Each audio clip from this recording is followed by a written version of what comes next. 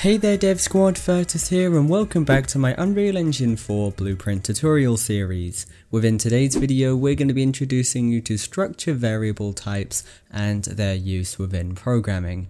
By the end of this video you're going to be able to create them, break them down and also use them within your Blueprint code. Now for those of you that don't know what a structure variable type is, it is essentially a variable which is going to contain more than one piece of information. What we'll be doing is breaking down a couple of these different structures so you can see exactly how they are used. An example of this would be things like a vector, a rotator, a transform, or a like. Now these should be variables you're common with already, but the reason why they come under the structure type is because they hold more than one piece of information. There is loads and loads of other types of variables that are going to contain loads of information, and we'll be showing you a couple of those today, showing you how to use them, and then you can transfer that over to any other type of struct that you're using. So for the purpose of this video, we're going to be working with the third person character blueprint. Now when it comes to creating a structure variable type, you are going to be creating it just like any other. So go ahead and press plus variable and give us the name test and then struct. And then in the top right hand corner in the details panel, go to your variable type, and in here you can see we have got a little drop down for our structures. And in here you can see a long list of structure variable types, and you can see they're quite clearly outlined in blue. This blue little icon here just means it's a structure, so you know it's going to contain more than one piece of information.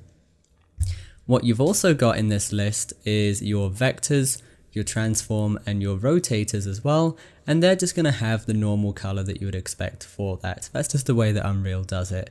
But any of the other types, they are all going to have a blue icon. So let's start off with a transform.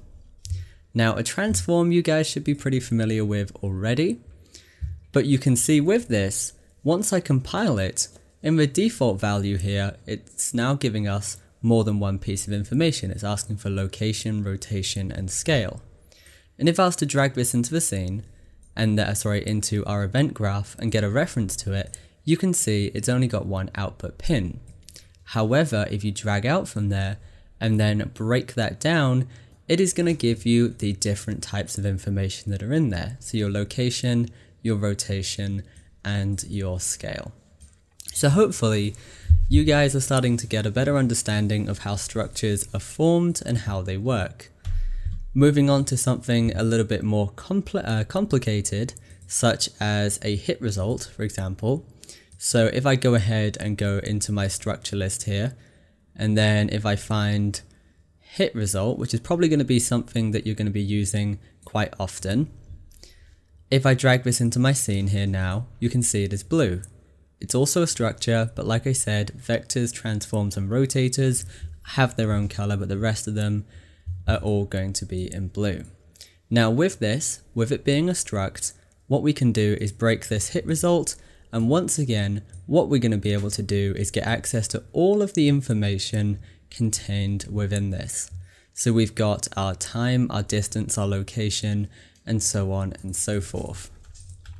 Now what I do need to mention is that each and every one of these different types of structures are going to contain different pieces of information. So as you dive deeper and deeper into Unreal Engine, you will start using some of these structures and you're going to know the type of information that's going to be contained within. Another example of a structure that we can go into is our post-processing settings.